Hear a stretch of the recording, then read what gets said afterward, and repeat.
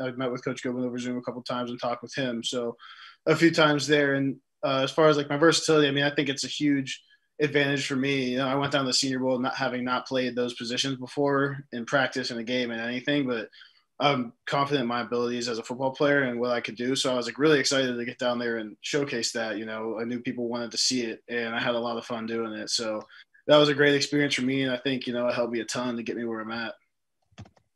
Thank you. Yep. We'll go over to Joey Knight. Hey, Robert, can you hear me? Yep. Just triple checking for those of us who didn't cover Notre Dame extensively. All 34 of your starts in college were at right tackle, correct? Correct. What do you attribute to your versatility or your flexibility? Do you have a wrestling background? You know, what do you attribute your athleticism to? No, I'm not a wrestler. I'm just a football player. I mean, that's what I do. I spend a lot of time working on that stuff, and it really translates across the line. And as soon as I knew like I'd have to work on different positions, I started working on them. So that's really the main thing for me, is just to take whatever I need to do and try to improve it till it's as best as I can make it. Thanks. Mm-hmm.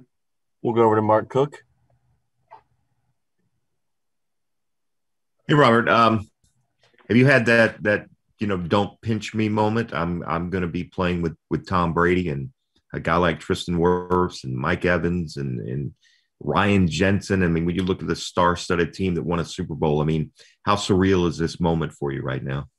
Yeah, I mean, it's awesome. It's the team they have, Super Bowl champs, obviously. It's a great honor to get to go play with some of those players you mentioned. But, you know, just the reality of getting to this point has been incredible. You know, I've worked for a long time to get here, and I got a long way to go. But I'm really excited for this part and to take the next step with Tampa Bay. What would you say is the biggest thing that you think you need to improve on to become a starter in the NFL?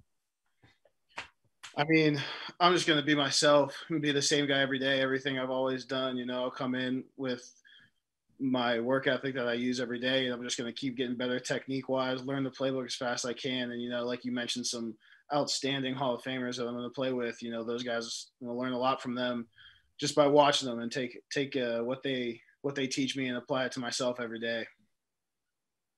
Thank you. Thank you. We'll go over to Tyler James. Hey, Robert, congratulations. What does it mean to you that 3 Notre Dame offensive linemen were drafted in the first 3 rounds tonight? Thank you. I mean, it's an honor, and I was so happy to see Liam go and then Banks go, and I can't wait to see Tommy go. You know, we've done so much together, and we've been through a ton, and I know how hard all those guys work to get to this point. Just like we've done it together. So it's been an absolute thrill working with them, and I cannot wait to see where those guys' careers go as well. It's a very exciting time. Thanks, Robert. Mm-hmm. All right, we'll go over to Josh Allen. If anyone wants to ask questions, please raise your hand. Hey, Robert, congratulations. Thank you. Kind of to bounce off Mark's question, what do you think your biggest strength is that you can bring into this facility, into this team and offensive line as a rookie? And where do you think, you know, how do you think your versatility will help you see the field early on, maybe as a jumbo tackle role, tight end role, sorry? Yeah, I mean, I don't know what the coach's plans are for me yet, but whatever they ask me to do, I'll certainly put my best foot forward and do everything I can to improve at that. So I think that's going to be big for me. You know, like I kind of mentioned before, just consistency, being the same guy every day, doing what I've always done to the best of my ability, doing my job and doing what's required to help the Bucs win. I mean, that's what I'm going to do throughout the rest of my career. So I can't wait to get there and help them do that. We'll go over to Greg Allman. Hey, Robert, first of all, forgive me. How do you pronounce your last name? Hainsey. Hainsey. Okay, just like it's written. Excellent. And I want to ask you just about your time at IMG. Did you get up to any Bucs games in your 2 years down in Bradenton? I did not, but I was around the area, so I don't know how well I still know it, but because we kind of stuck around there a little bit, but it's pretty cool to be going back down that way. Sure. Thank you. Congratulations. Thank you.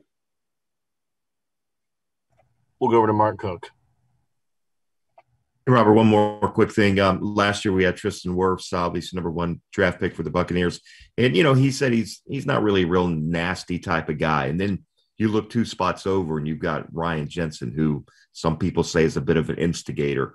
How would you describe your style? Are you that nice guy, help somebody up kind of guy? Or are you the kind of guy that wants to drive a guy into the turf and make sure he doesn't get up on the next play? What's your mentality when you play offensive line? Yeah, I mean, you always got to play with an edge and just do everything you can to whip the guy across from you. But, you know, at the end of the day, it's about doing your job and not letting down those other 4 guys on that in that unit with you on the field. Okay, thank you. Thank you. We'll go over to Joey Knight. So, Robert, you kind of sort of have a local connection. What led you down to IMG? And I assume you were there your junior and senior years? Yeah.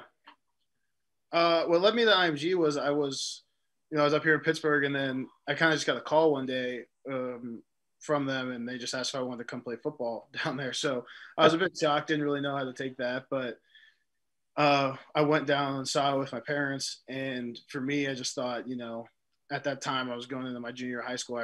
I had high goals. I had high expectations for myself to get to pretty much where I'm at right now and everything in between. And I just thought, you know, if those are things I really, really want to do and I'm really committed to, this is something I got to do. I got to come down here and take this next step. Okay, that's all for tonight. Thanks, Robert. Thank you, guys.